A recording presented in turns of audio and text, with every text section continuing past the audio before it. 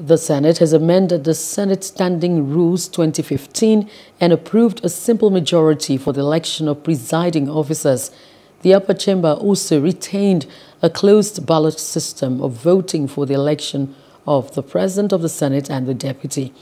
The amendment of the rules followed the consideration of a motion pursuant to Order 111 of the Senate Standing Rule 2015, which was sponsored by the chairman of the Committee on Rules and Business, Senator Suleiman Sadiq, and the vice chairman, who is the Senate leader Yahya Abdullahi.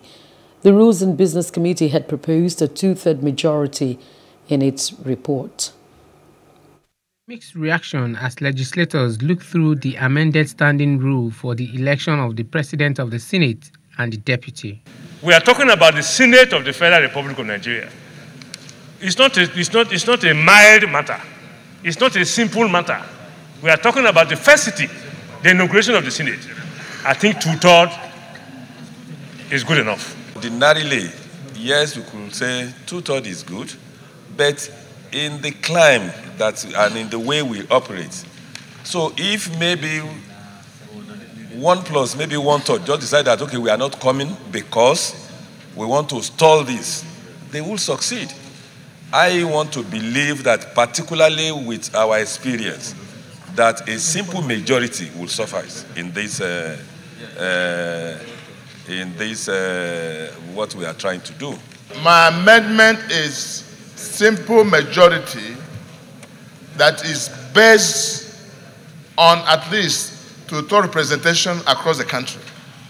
President of the Senate, Ahmed Lawan, cautions against an amendment in the direction of a two-thirds majority, saying it can be exploited to stall the inauguration and the election of presiding officers. And there is a counter-argument that if that becomes the law, some people could decide to ensure that the inauguration or elections never take place that day. So all they will need to do is not only not to come, but prevent others from coming to stall the election of presiding officers or even the inauguration of the Senate. I think the two arguments are clear here. Each one is really convincing, but I think we need to be careful because it's much, much easier for someone or some people to frustrate the inauguration. Order 96 is also amended. This will make provision for senators to be members of not more than 7 committees at a time, while committee membership will consist of not less than 7 members and not more than 20 members at most. Hello, hope you enjoyed the news. Please do subscribe to our YouTube channel and don't forget to hit the notification button so you get notified about fresh news updates.